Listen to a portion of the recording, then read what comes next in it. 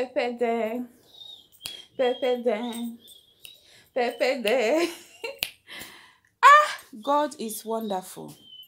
Whoever says God does not exist, they are lost. I feel sorry for them. I pray that they should find their way back to get to know God. Those who say God does not exist. I pray they find their way back to know God. Wetin they thought say they want use take do person bad. The bad one they thought say they want to do person. God come turn her around, come turn her into good thing. Pepe then, Pepe then, Pepe then. We serve a living God, a God that endureth forever.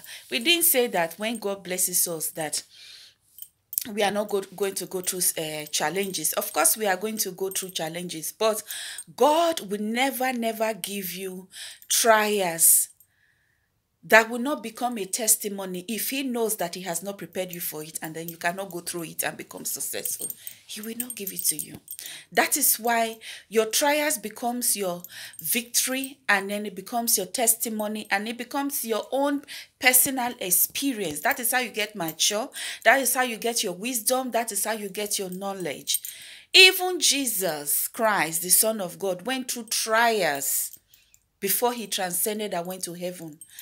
Even King Solomon, that asked God to give him wisdom and knowledge, went through a lot of trials. I mean, it's in the Bible. So who am I? Our God is a living God. Thank you, Jesus. Your manifestations in our lives shall never cease. It shall be like the holy rain that rains and comes from the doors and windows and gates of open heaven upon our lives. Father, Lord, it shall never cease. Thank you, God. No matter what you are going through, know that it is only passing by. It will come and it will go. And tomorrow, when you are giving a testimony and giving thanksgiving to God in presence of people, you will be happy and be so glad that you even had the opportunity to go through those trials and tribulations. It gives you sense. It gives you maturity. It gives you wisdom.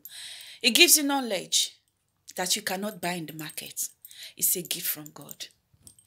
So always have a reason to celebrate. Me, I'm starting my hustle today. Take care. God bless. Until we meet next time, I say love and peace.